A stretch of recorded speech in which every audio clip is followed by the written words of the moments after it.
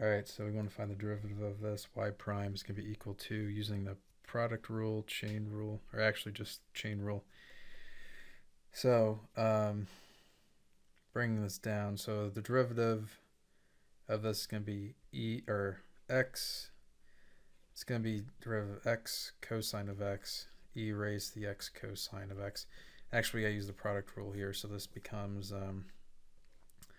so 1 times cosine of x plus x times negative sine of x times e raised to the x cosine x. So what we end up with is cosine x minus x sine of x, put parentheses around this, times e raised to the x cosine x. This is it. There you have it.